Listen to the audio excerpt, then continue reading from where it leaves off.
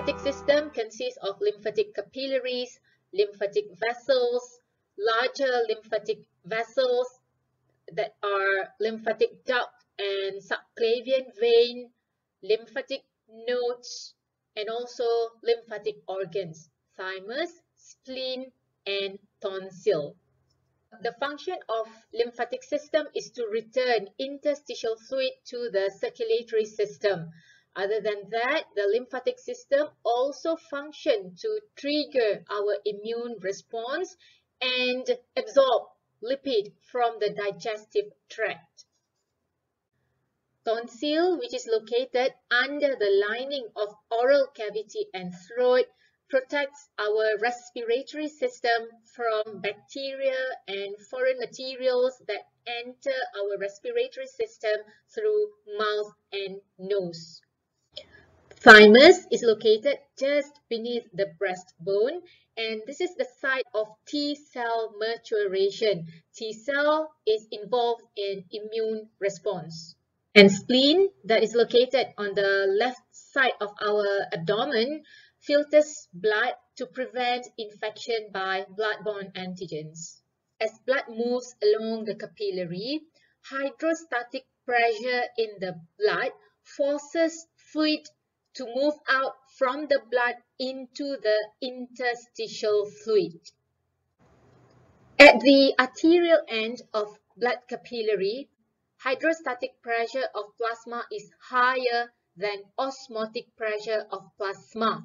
Osmotic pressure forces the fluid to be drawn back into the blood. So, when hydrostatic pressure is high and osmotic pressure is low at the arterial end of blood capillary, fluid is forced to move out from the blood into the interstitial fluid. Then, at the venous end of blood capillary, hydrostatic pressure is lower than osmotic pressure. So, high osmotic pressure will force the fluid to be drawn back into the blood from the interstitial fluid into the blood.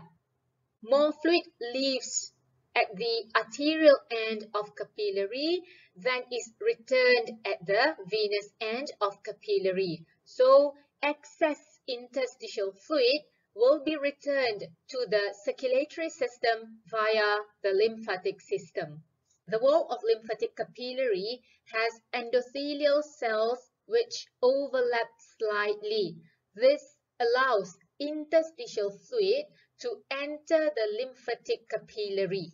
Accumulation of interstitial fluid in the interstitial space presses against the lymphatic capillary, and that pushes the overlapping structure inward. So when that happens, interstitial fluid enters the lymphatic capillary. In the lymphatic capillary, the interstitial fluid is called lymph. Lymphatic capillary will then carry the lymph to the lymphatic vessels, to larger vessels. Lymphatic node can be found along the lymphatic vessels. So as the lymph flows along the lymphatic vessels, the lymph will encounter lymphatic nodes. Lymphatic nodes are widely distributed throughout the body, for example, in the neck and in the armpits. So when the lymph arrives at the lymphatic node, the node will filter out substances like bacteria, damaged cells, and cancer cells. Other than that, lymph nodes also function to store lymphocytes. Lymphocytes are white blood cells that can destroy invading viruses or bacteria. For example, when we have infection, lymphocytes that are stored in the lymphatic node will multiply rapidly to begin fighting the infection. So what happens is that the lymph nodes become swollen, enlarged, and tender. From the lymphatic vessels, the lymph is carried to the right lymphatic duct and thoracic duct. From the lymphatic duct, the lymph is carried to the subclavian vein, right subclavian vein and left subclavian vein that will carry the fluid to the circulatory system.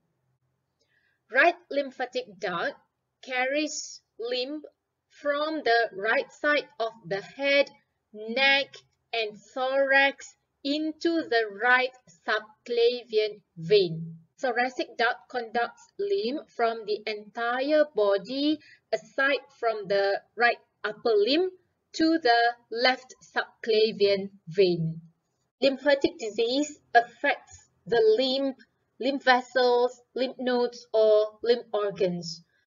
The disease includes lymphoma, which is cancer of the lymphatic system. Lymphoma happens when a change occurs in the lymphocytes. The abnormal lymphocytes or cancerous lymphocytes will multiply rapidly and spread to many body parts. There are two types of lymphoma. The most common one is non-Hodgkin lymphoma.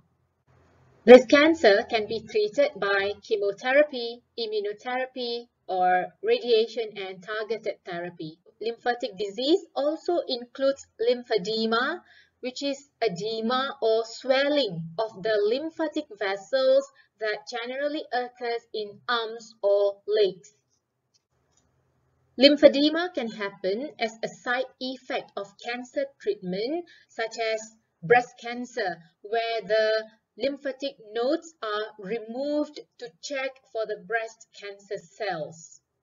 It can also happen after radiation treatment for cancer, where the radiation can cause scarring and inflammation of the lymphatic nodes and lymphatic vessels. Other than that, lymphedema can also happen when the fluid flow is blocked by cancer cells or parasite infection. So when the fluid flow is blocked, this can cause damage to tissues in affected area. This disease cannot be cured, but it can be controlled by staying healthy with proper hygiene.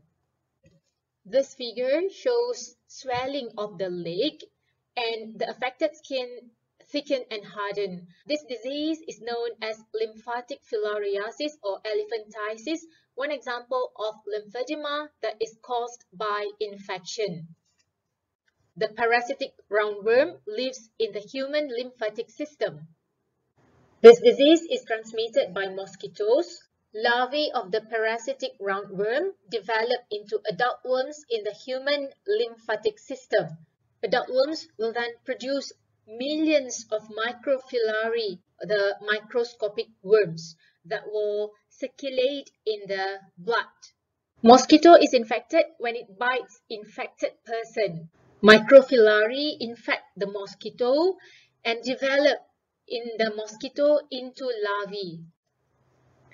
So when the infected mosquito bites another person, the larvae is passed from the mosquito into the human body.